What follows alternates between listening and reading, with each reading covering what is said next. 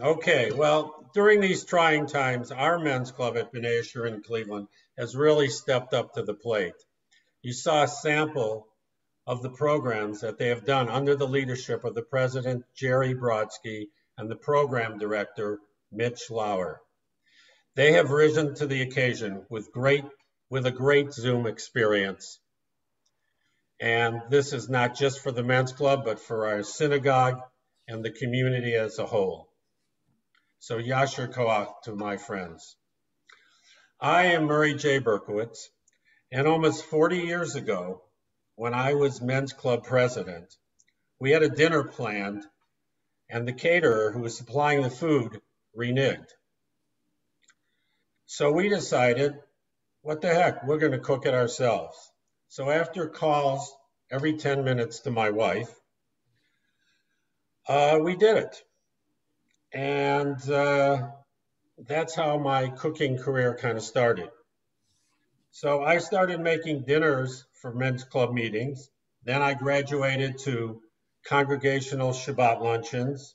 Soon I was making dinners for over 200 people at the shul. And I even created a little cooking class for our adult education series.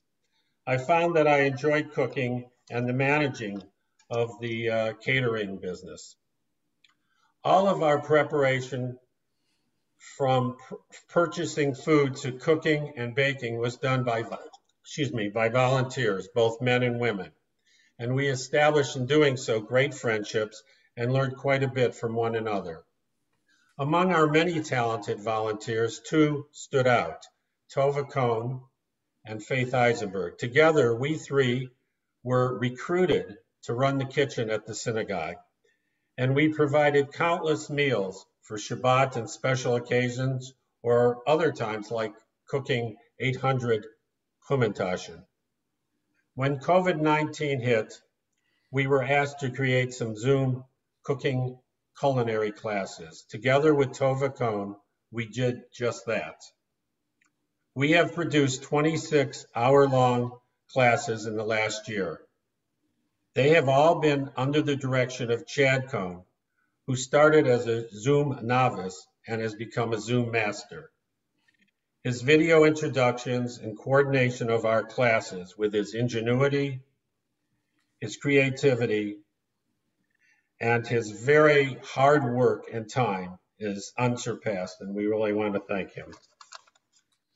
Tova Cohn is more than a partner in this endeavor. What I am is basically a novice at this. She's the real deal. She is an accomplished and trained cook and chef. She adds so much to our presentations with her helpful tidbits and her culinary knowledge. Tonight, we focus on cooking for Passover.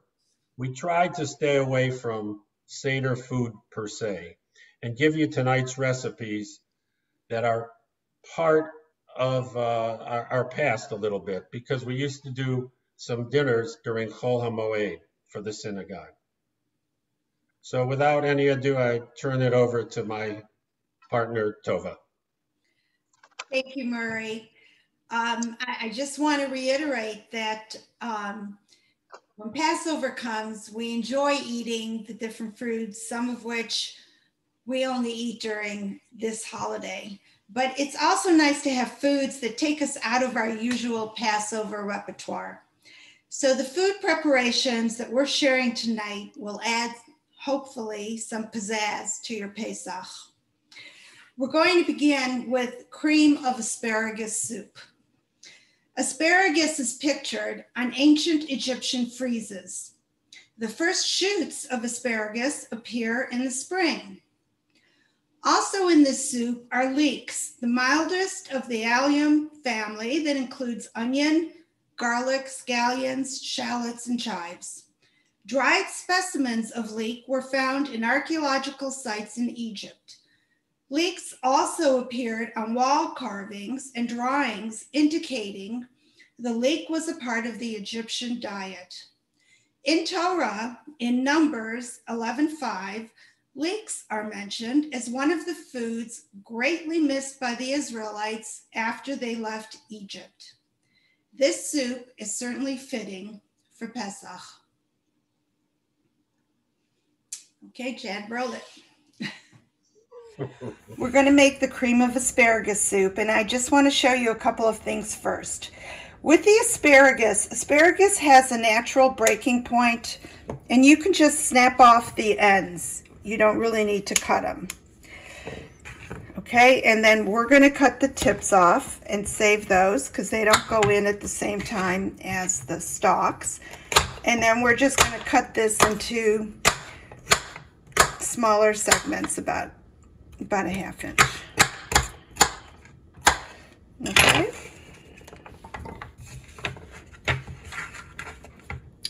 And of course, the part you snap off, you just toss. I'm going to show you how to clean a leek and get it ready for dicing. So we're going to cut the end off. There's usually roots there. And you're going to cut the dark green part off. The light green part is fine. You want to keep that. Then we're going to peel off the one outer layer. And you're going to make an X on the top of the leek. And we're going to peel these back because sometimes there's grit in there, but it's only at that top part. So you're going to just rinse it.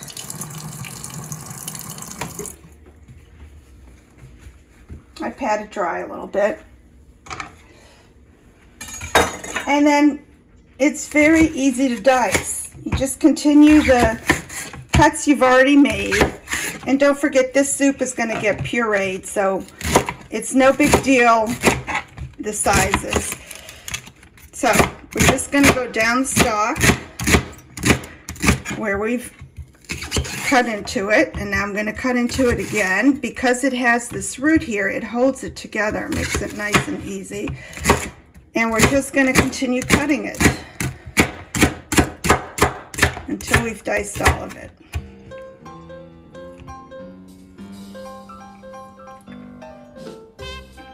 I've got my 4-quart pot, and there's a little bit of vegetable oil heating in here. I still use safflower oil during Pesach. There is kosher LePesach safflower oil. And we're going to add our diced onion and our leeks right from the cutting board. And we're going to cook these for about 5 to 7 minutes until they soften and get translucent. We don't want to brown them really. Our leeks and onion are nice and soft and translucent. So now we're going to add our either chicken stock or vegetable stock or parred chicken stock, which is what this is. And we're going to add our potato, diced potato, 1 medium. A little bit of nutmeg. This is optional, you can leave it out. And then we're going to add our oregano. Again, you're going to take it between your fingers to release the oils and flavor as you add it to your soup. And we're going to bring this to a boil. So I'm going to turn my heat up a little bit, and we're going to bring it to a boil. One of the nice things about having time in between the different steps of making the soup is it gives you a chance to clean as you go so that you don't have a big mess waiting for you at the end. This is a big part of cooking. The soup has come to a boil, so now I'm going to add the asparagus stalks, not the tips. We are still reserving the tips. Give it a little stir, and I'm going to put my lid on. I'm going to turn the heat down to low, and I'm going to let this simmer for about 35 to 40 minutes until the asparagus stalks are tender. The soup's been cooking for 35 minutes, and if I press one of the stalks against the side with a spoon, I don't know if you can see, but you can see it's mushes, so we know they're cooked. The asparagus is cooked. So I'm going to turn my soup off, and I'm going to puree it. I like doing this with an immersion blender as opposed to doing it in batches in a blender. So you'll see how easy this is.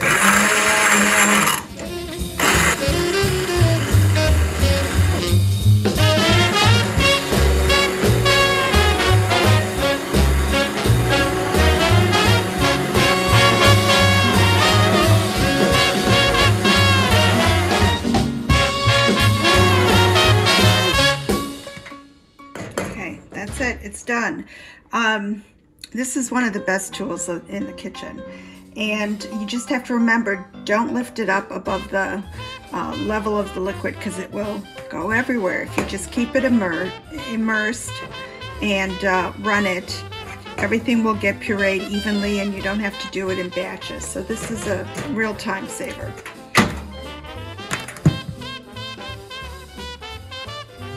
We're going to add the rest of our ingredients to the pureed soup. So we've got cream. You can either use cream and make your soup dairy or use non-dairy creamer for parve. You never want to add cold cream into a hot soup because it will curdle. So what we're going to do is we're going to add a little bit of hot soup into the cream and stir it. It's going to temper it enough so that when we do add it to the soup, it's going to be just fine, nice and smooth.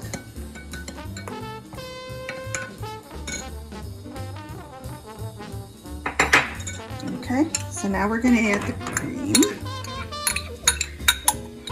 and we're going to add lemon juice. I like lemon juice, so this is 2 tablespoons. We're going to add salt and pepper, and a little bit of cooking sherry. This is kosher for Pesach cooking sherry wine. Okay, we're going to bring this back to a simmer. Just stir it all to combine the ingredients.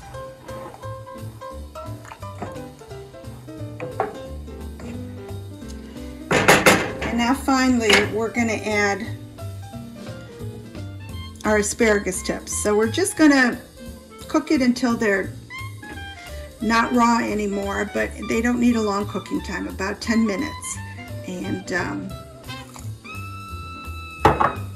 stir it in there. So we're going to let that simmer for 10 minutes.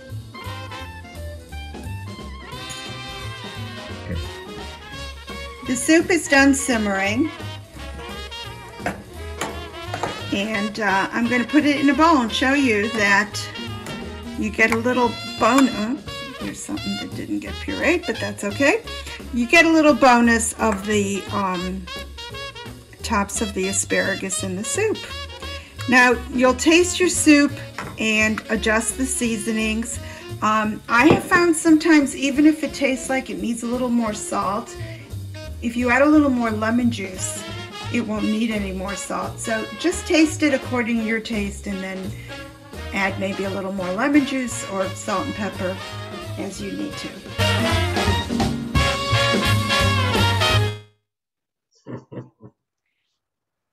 Okay. Chad, you want to read questions? I can't hear you. You might be muted. Let me see if there are questions in the chat. I think somebody asked about using broccoli or cauliflower. I've never done it with anything but asparagus, and so I don't know if the flavors complement or if you would use slightly different ingredients for the soup. So I would just Google cauliflower soup for Passover. I'm sure you'll find recipes. Anything else? I don't see any other question. I don't see any questions in the chat. If anybody has a question, they can unmute themselves and just ask it. All right, maybe we just move on. Move on. Okay. All right, so the next thing we're going to make is smashed potato. The first time I ate smashed potato was years ago when a fellow congregant and friend, Bonnie Potash, made them. They are a favorite, and I promise you, if you make them, You will not have any leftovers. So this is smashed potatoes. I've got these red potatoes, baby red potatoes. I don't even know if they're called baby. But anyways, I buy the smallest ones I can find. I like to steam my potatoes. If you want to boil them, you can boil them. I've got my steamer in my pot here, and I'm just going to add these clean, scrubbed red potatoes all around. And I'm going to steam them for about, once it boils, it's going to take about 15 minutes. I'm going to cover it. So the potatoes have been steaming. It's been about 15 minutes. I'm going to take my cake tester and test them, and they're perfect. You want them so that when the cake tester goes in, it goes in easily. Okay, I'm going to take this steamer out carefully, and I'm going to put it on the counter, and we're just going to let the potatoes cool. So the potatoes have cooled. They're still warm, but it's easier to handle them. So we're going to start smashing. This is the fun part. So we take our first potato, and I've got my parchment lined cooking sheet here, and I put it on the cooking sheet, and just like that, I'm smashing it. I'm going to do it with all the potatoes.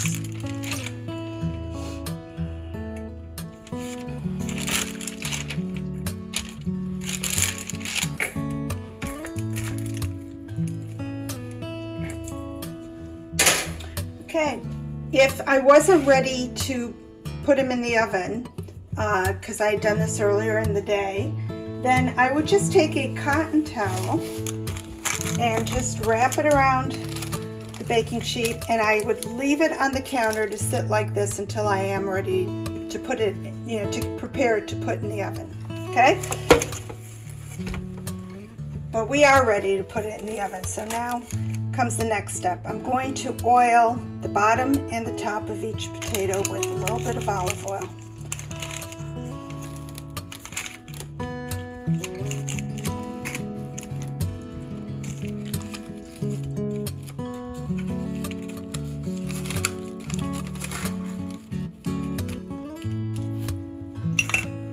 I'm going to sprinkle a little kosher salt on it and put it in the oven at 425 degrees. We're going to let it roast for about 20 minutes, and then we're going to flip them. And the potatoes have been in the oven for about 25-30 minutes, so I'm going to flip them.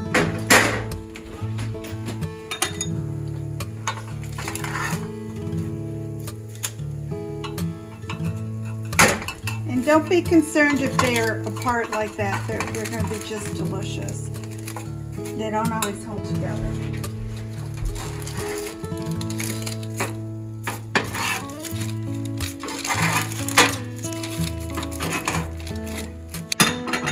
I'm going to just dab just a little bit of olive oil on each one of these, just to give it a little more sizzle. And back in the oven. Okay, we'll leave these in here for about 20 minutes and we'll check them. Okay, so it's been another 20 minutes, and here's the smashed potatoes. They're golden and sizzling and delicious. So this is how I do it. Right into the serving dish. Mashed potatoes.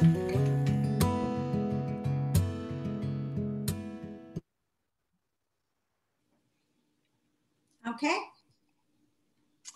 Back to you, Murray. Okay, well, that was great, Tova. I really learned a lot as usual. And, if anybody can name, Chad puts this music behind things. If anybody can name all the tunes, then after COVID, Tova and I will come to your house and make you dinner. So the first person who does it, let us know. Okay, so we're going to move on to these potato chips. Now, this is the only thing that we've repeated in all our cooking classes. How many recipes? I don't know, probably over 100 recipes. But I did it just because I thought that I might have invented this. Because 30 years ago, I came up with these microwave potato chips. Now, since I've gone on the internet and everybody and their brother has them, but I really think I was the first one. And I don't think I was on the internet 30, 35 years ago. So anyway, let's roll them, Chad. We are going to make some microwave homemade potato chips. To do so, we start out with 2 sheets of parchment paper. We lay them on top of each other, and we put them on top of the glass plate that is in the bottom of the microwave. We then cut the sheets to fit the plate. So just trim around the edges.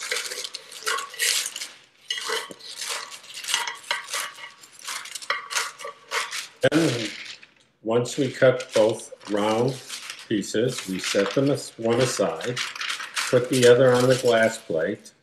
Then I take out my 1mm Cuisinart blade, or if you have a mandolin, you can use that. I put on a protective glove, and now I'm going to start slicing the potatoes. These are, of course, washed potatoes. I like using yellow potatoes because they don't brown as I set them out, and they seem to work a little better for me. So I just run this over the blade,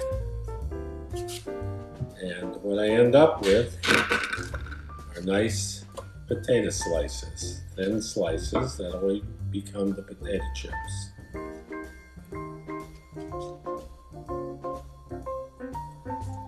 We lay them out on the paper like this.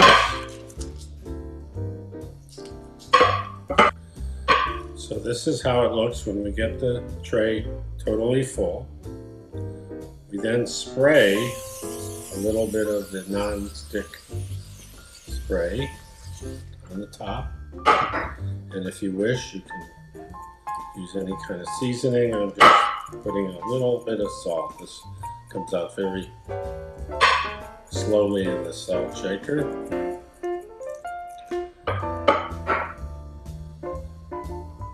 Then we take this tray over to our microwave. I set my 1200 degree microwave on high for about 5 minutes.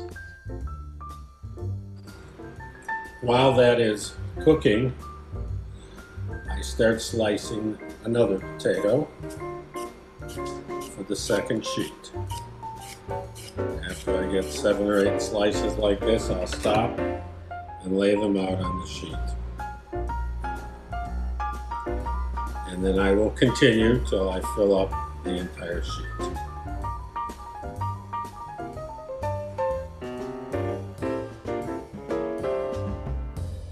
Our 5 minutes have elapsed on our first batch in the microwave, and as you can see, the center chip is just starting to brown. The outside chips are not brown yet, so we're going to let this go another 30 seconds and check it out. After another 30 seconds, you can see the center chip looks like it's pretty much done, but the others aren't. So I will take out this center chip, set it aside, and continue on with the rest. After another 30 seconds, they're just starting to brown, so we'll have to be kind of careful to watch them. We want them to turn out like this center chip. But you have to be careful because they can burn very quickly at this point, so it may not take the full 30 seconds. So I'm going to turn it on and watch them carefully. So watching them carefully, I did let them go for the full 30 seconds, and this is how they look. They look pretty good to me. So we're going to take the entire plate out. Be careful because it'll be hot, and put it aside for the moment. These are how our chips look just out of the microwave. We're going to slide those off. And we're going to take the other chips and that we did while those were cooking and slide them on. Then we'll spray them and put them back in the microwave for 5 minutes. Then we're going to take these chips and place them in a bowl.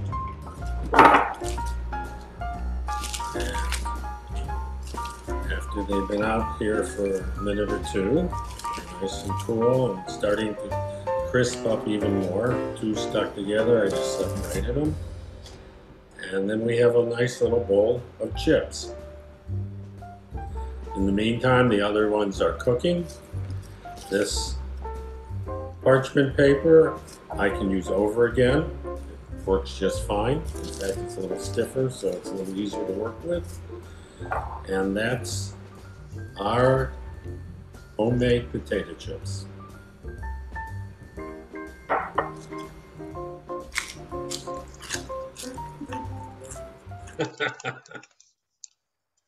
All right, I just want to show you this parchment paper has made 1,742 potato chips. So very economical and very, environmentally friendly. So we want to be always like that. I saw one question. I don't skin the potatoes. The skin is good for you. It's got all the vitamins and nutrients and so I think that's okay. Any other questions? There was a question too on Aaron Altman wanted to know how do you estimate the quantity of ingredients to these dishes? I think maybe that was for Tova. Well, that's You read the recipe. There's recipes either in the chats or it was put out by the Federation. Or you could be clairvoyant. All right, Tova, your turn. Okay. Well, Murray, you neglected to add the warning that those potato chips are addicting. They are that good. So, is it Van Gogh or Van Gogh?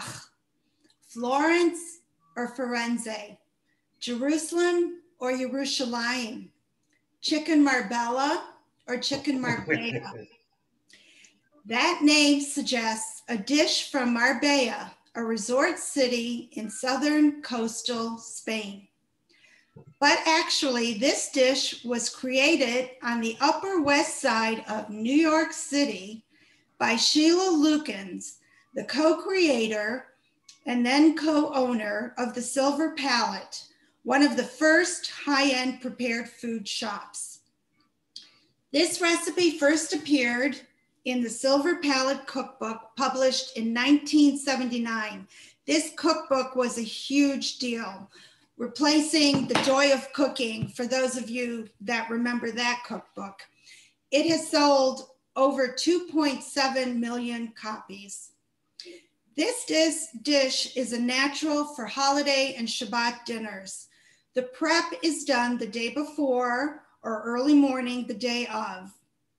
So you can use the Spanish Upper West Side pronunciation chicken Marbella or the never been to the Silver Palette or coastal Spain, somewhat Italian pronunciation chicken Marbella. Either way, you'll be talking about this all-time delicious crowd-pleasing dish.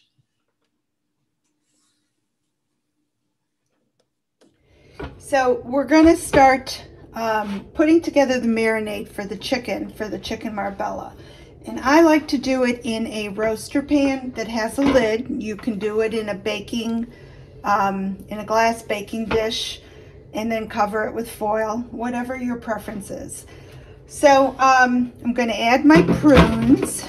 I like the prunes, so I use about 2 cups. Olives. No pits, make sure they're pitted. You don't want anybody breaking a tooth. We're going to add capers. And capers are flower buds from the caper bush, which grows all over the Mediterranean, and they're picked before they flower.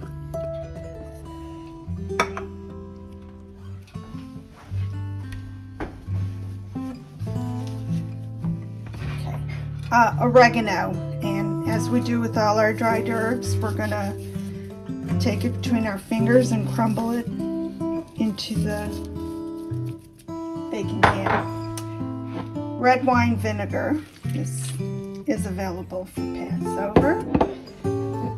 Olive oil.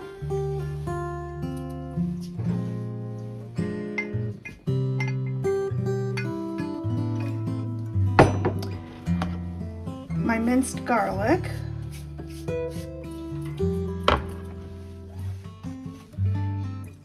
I really don't add very much salt, maybe just a pinch, because the kosher chicken has plenty of salt in it. And I'm going to add a little bit of ground pepper, black pepper. So we're going to just sort of combine this a little bit. And we're going to add our chicken to it. I've got my chicken legs. You can use chicken legs, chicken breasts with the bone in. I also have included in the recipe if you just want to make it with boneless chicken breasts. We're going to add these into the marinade, and I have them in the bowl, the schissel in Yiddish, that my mother would put her cleaned chicken. I cleaned the chicken first in boiling water always, and I use the same bowl that my mother did. So we're going to add it to the marinade, and I just kind of get it in there so it gets the marinade on it.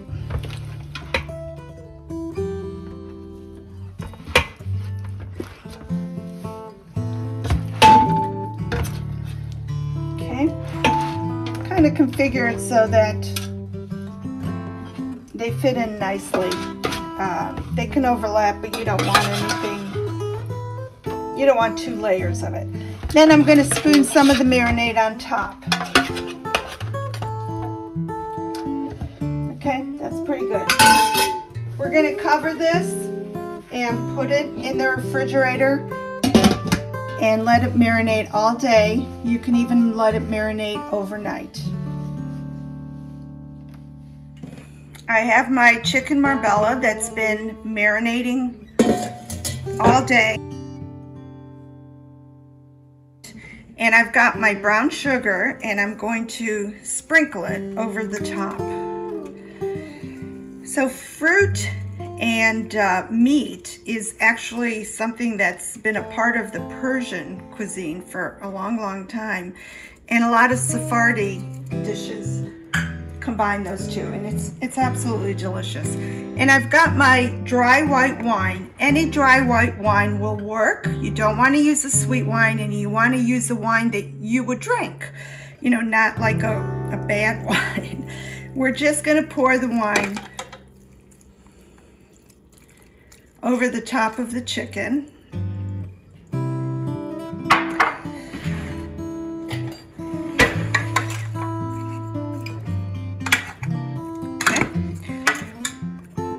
That's it. Now I'm going to put the lid back on, and this is going to go into the oven for 1 hour. Chicken's been in the oven for an hour, so I'm just going to take the lid off, and you can see the chicken's cooking, but it looks a little anemic, so it's going to stay in there for another half hour without the lid, and it will get nice and golden.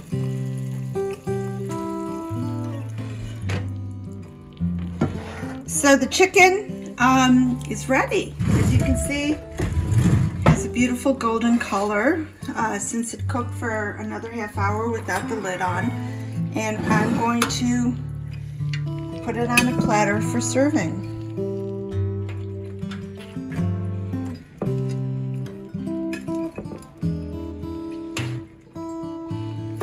Okay, I'm going to start with these. This is the point where if you want to cut the leg and thigh apart, it's very easy to do. Okay, I'm going to leave the rest of them whole. And I'm going to spoon the sauce along with the prunes and the olives.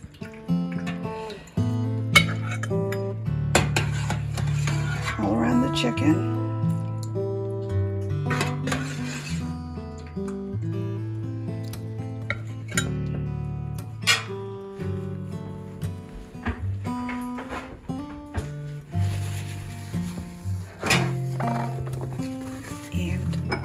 I like cilantro.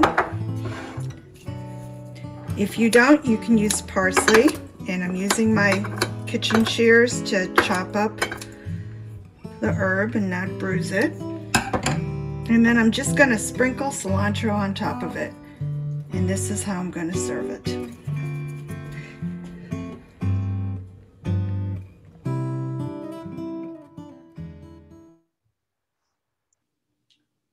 All right, Chad, are there any questions? Well, let's see. There are some questions or comments. Do you keep the skin on? You do keep the skin on the chicken. I serve it with the skin on and let each person make their own decision about the skin. All right. A suggestion from someone, Martin Paley, who's made this dish, is he uses the chicken in eighths so that it's easier to eat. Okay. And the Minion leader wants to know, what if you want to use wine? What if you want to use wine? Wine, yes. It uses wine. Oh, yeah. Okay.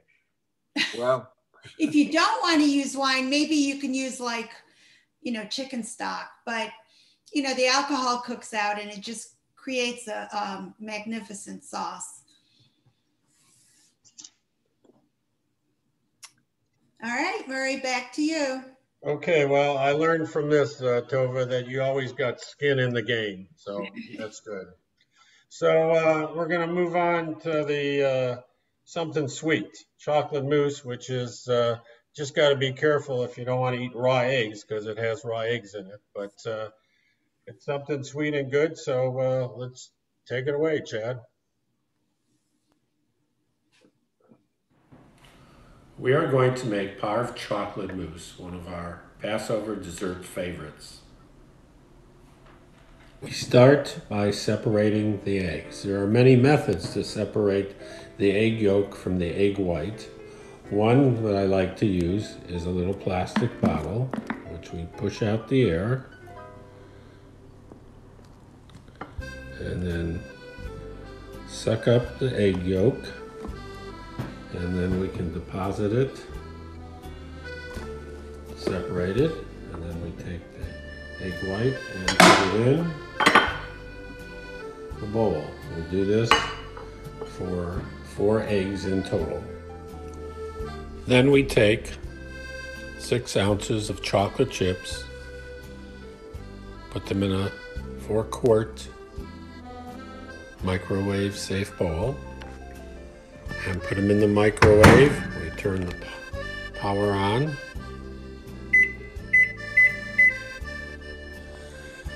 And hit it for about 30 seconds. It begins to melt, and then we will continue in the microwave for 30-second increments. To the melted chocolate, we add our 4 egg yolks that are beaten.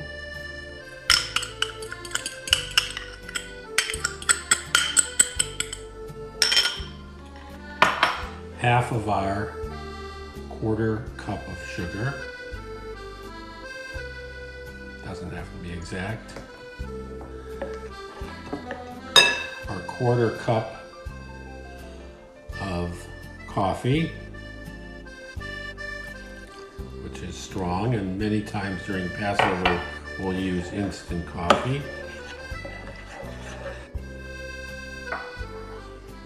Then we take our hand mixer and we mix this all together.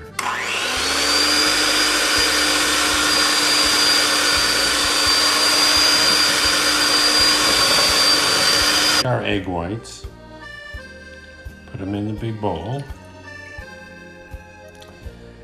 and take our remaining sugar, put it in. Make sure your bowl and your egg whites are warm and not at room temperature at least. Otherwise, it won't work too well. So you turn on your mixer at low or medium and start to beat them.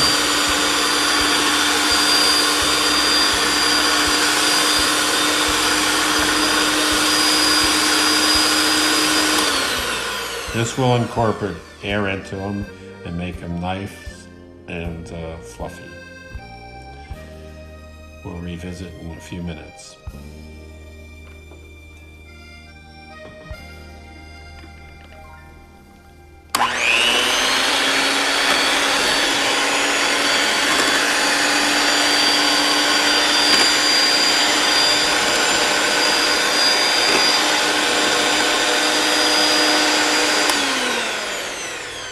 So after several minutes of mixing, the egg whites become fluffy after incorporating all that air, and they peak and they're ready to combine with the chocolate.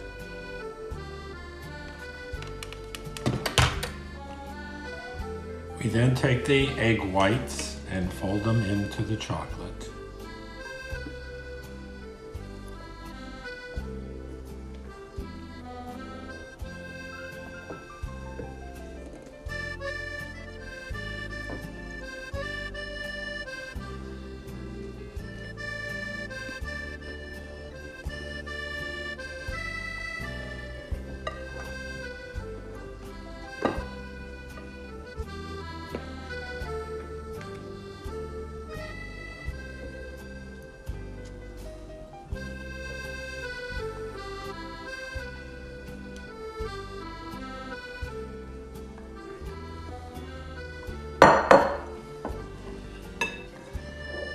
We get a nice chocolatey mixture, which will now refrigerate for 4 hours at least.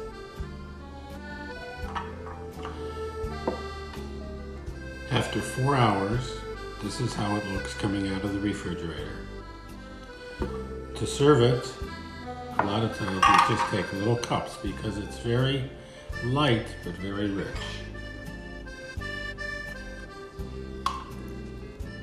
And we load them up.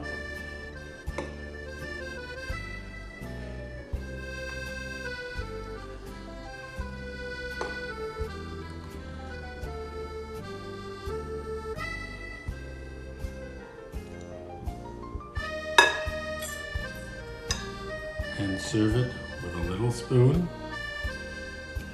and it's quite yummy and delicious. Goes well with fruit or with plain cake.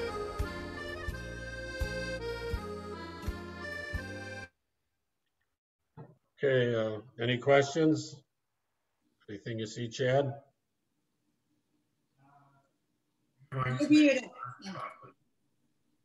No, I don't see any new questions. People were submitting the names of the background. Right. Oh, well, first of all, I think they need it all for all the music, but I saw some kind of French lyric or name for the song. Actually, it's a little known variation of the song Hang On Sloopy. And, Chad had rearranged it a little bit, so I'm sorry nobody won. But maybe after COVID, we'll make you a dinner anyway, somewhere. Okay, so that kind of concludes our cooking part. Just a few announcements. We're going to be continuing some Passover cooking on our synagogue website. We'll be doing this Thursday at 7 p.m. Eastern Time, and again on the March 18th at 7 p.m. Eastern Time. Raw eggs in the mousse, yes, they're all raw. Okay, if you cook them, it ain't going to be moose. It may be some other animal. Okay. And really, that's it. We're just so excited. I have a few questions for you, Murray. This is Danny. Yes. So how long have you guys been doing this? We've been doing it for a year. We started right after Passover last year. Yeah. And, one of the rabbis mentioned something to me, and of course I had to rope in tova. Otherwise, it would have been, like a disaster. So, so we've been doing this, and we do it in spurts. So it's worked out to 26 episodes, and each episode is 4, sometimes 5 recipes. Right. We started doing them live, and then we decided pre-recording them was much better because you could see start to finish and everything else. Although we did do some cook-along ones that kind of worked out all right too. Yeah. And are you a cook professionally? Who, me? No, I'm a retired dentist. And no, And I Tova, just are got you a into it. professional? I'm a professional family cook for my family. So no, nobody, we all love to cook. I speak for myself. I love to eat. And if you want to eat, particularly during COVID, you got to cook. So we just kind of came together with similar likes, and we complement each other. One person carries the stress, one person, which is usually Murray, and then we just get together and make it work somehow. And the best part of all this is that we try out, when we cook, we try it out on each other. We, drop it off to one another, so to say, how it is and all that. So, that's why I've gained 12 pounds during COVID, but, COVID-19 you gained. So I have another question. So this was very, very professionally done with a lot of editing and a lot of film. Now, who did all your videography? Did Chad do that? Well, yeah, he does a lot. I shoot my own, and I have to shoot by myself because that's how it is, during this time. So I shoot my own, and I edit to certain, my things and send it to Chad, and he puts the music in, and we work it together. But he does a fantastic job of filming Tova and editing it and putting in the music. And usually the video you saw was from Mitch Lauer from our men's club. He's fantastic, and he did that. But Chad usually makes other videos to introduce us, and they're just great. And he's done so many for the synagogue now. In fact, it's like a full-time job for him. So. And Chad, are you a professional videographer? No, I'm a retired radiologist. Yeah. So I have done, as the profession has changed, I spent a lot of my day at a computer and on monitors and so forth. So there was a little bit of crossover, but most of that the only thing that was created were the reports and the interpretations. I didn't really alter images. Outstanding, just outstanding. Well, you guys really were terrific. Everyone is texting me and putting compliments. It was it was professionally done. And we've done many, many of these. I will give you some feedback. The best ones we've had are the cooking seminars where what you do, which is we don't go through the process. We watch the beginning, we talk about it, and then we see the end result. Because this will now inspire all 90 people on board today to now learn from you. Everyone should have the recipes and be able to make some scrumptious Pesach meals. Pesach is coming up in 2.5 weeks. So it was we really wanted to do this for lots of reasons, but most importantly, because of Passover. So we can't thank you enough.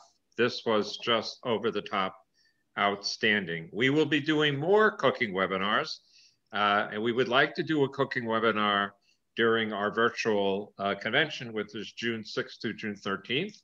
So for those of you on the call that like to do this kind of thing, please contact me because I will be more than happy to talk to you about conducting a cooking affinity group webinar either before this convention or during the convention or after the convention. So great, great, great job. And it was nice to see that you're so enthusiastic about your men's club and about FJMC and that you got everyone involved. So it's really, really enjoyable. So that's it. Does anyone have any questions? I will put the link to the recipes one last time in the chat. And also in the chat, I did put a link to the cooking class at B'nai Yeshurun on this Thursday, which will be totally different recipes. We're continuing on. So there will be no repetition of anything you saw tonight. Right. We're using the good recipes on Thursday. Oh, sorry. This was the treif recipes. We're using the I can't believe it's not chametz recipes. And also, we have our recipes. I don't know if you can put it on. Tova compiled all our recipes during the year that could be used for Passover. I don't know if you can put a link for that. So here's the deal. First of all, someone just asked me, what shul are you from again? And where are you from? It's B'nai Yeshurun. It's in Pepper Pike, Ohio, which is a suburb of Cleveland, Ohio. Okay. And so what I'm going to do is wonderful synagogue. Okay. So what I'm going to do is, this is recorded, 95% of it. I forgot at the beginning as I was doing until someone reminds me, but that's good. I will post this soon on the FJMC YouTube page, and then you guys can watch it again and see all the things we're posting. And if not, you can contact me, or you can contact Murray and the team directly, and I'm sure they'll be happy to help you out. And if anybody needs one of these, I have a few extra. Okay. So thank you again. Thank you, Murray, Tova, Chad. A big thank you for our FJMC International President, Tom Sudo, because this was his idea. He made this happen. Well, he made me make this happen, but he really knew about you, Murray, and he's been saying to me for weeks now, just wait till you see this guy. This is over the top, and it certainly was. So a little early in the year, but not that much, 2.5 weeks to go. A happy Pesach. Hopefully this will be the last one where we have to do it by Zoom. Let's hope that next year we'll be able to have Sederim with our families, not in a box, but actually at a table. And that's around it. So thank you again, everyone. Okay. Murray and Tova, thank you very much. This was outstanding. And Danny, I've only been eating Murray's food for 35 years. I don't know how Tom does it. He eats all these people's food and he's so thin. Look at Kravitz and me. We're like, you know. They know me when I wasn't so thin. That's true. But Tom's a heck of a guy, and I'm glad he's our president. And, 4 more years or something. 4 more years. I'm coming back home. All right, everyone. Thank you. Have a good night. Thanks. Thanks again. Good night. Bye. Thanks.